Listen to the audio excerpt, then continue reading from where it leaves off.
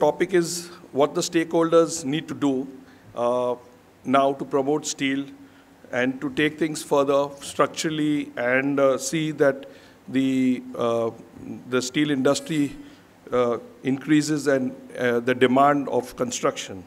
The stakeholders basically are the clients, owners, government, and the project architect, structural designer, manufacturers, and suppliers, and steel contractors and vendors.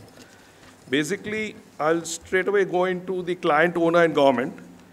Upgrading knowledge and awareness of pros in steel construction is very important.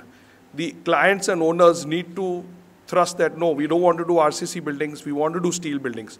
How do we do it?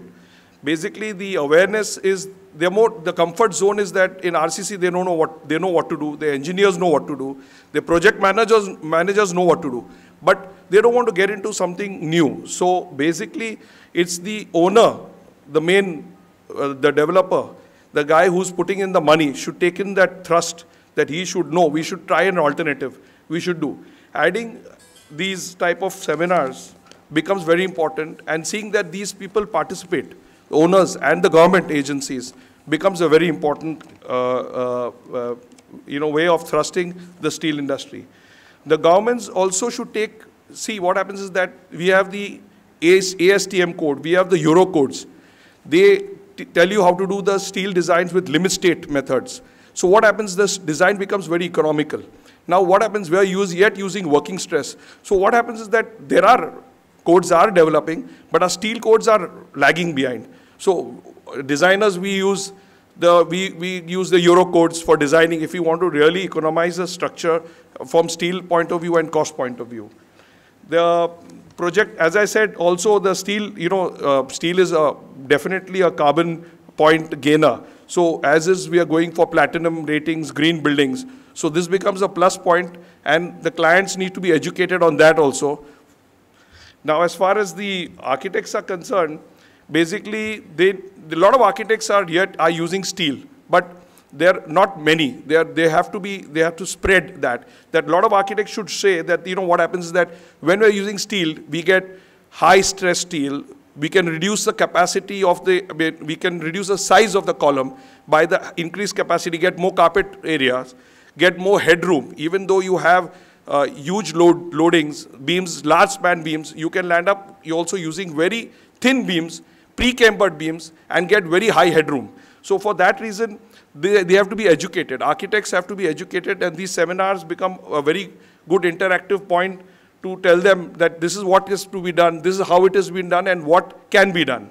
Then of course, BIM is being used and should be encouraged to be used, because what happens is the 3D, the ideas of using the architect using steel and how they can use it for their architectural forms can be done in all type of structures, not only for stadiums or airports.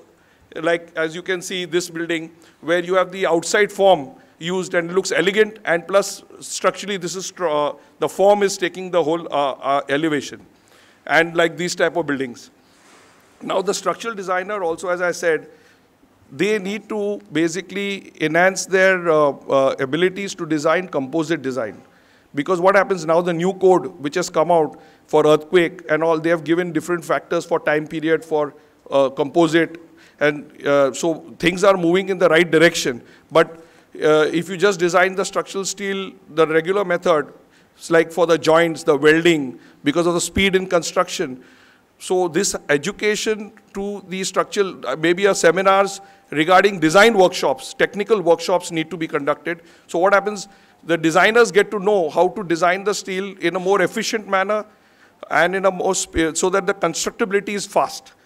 The another good concept would be like how in, you have different joints. Now making different joints, shear moment joints, become a little difficult on site or also on the workshop. Suppose we have manufacturers doing that, giving, like you pick up phone and you say, I need a 450-ton shear joint or this. So that also could be, it's a concept which can be promoted. So what happens, this will enhance the industry.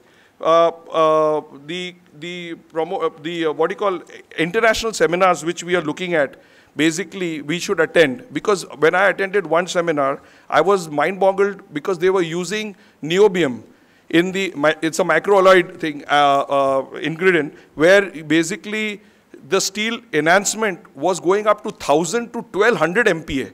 And this is the type of steel which is available and going to be available in the balance, I mean in the international market.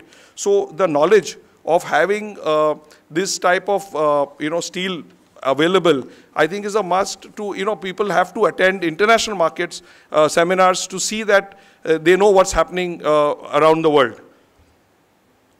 This is just now the manufacturers.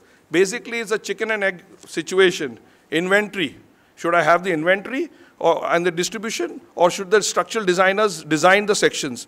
So we don't design because we feel this is not available. So I feel manufacturers should have inventory and should have a good distribution system, and then only the designers can use, because what happens, we design something, we find out that it's not available, or it takes 5 months to come around, so to the site. So this situation has been killed in Dubai and other places where they have stocks. So they have stocks and they can deliver it to you immediately within 1 week, 2 weeks, depending on the distance of the site. Now, you also have manufacturers who start giving different types of sections, like built-up sections, hot roll sections, different sections which are available, ASB sections.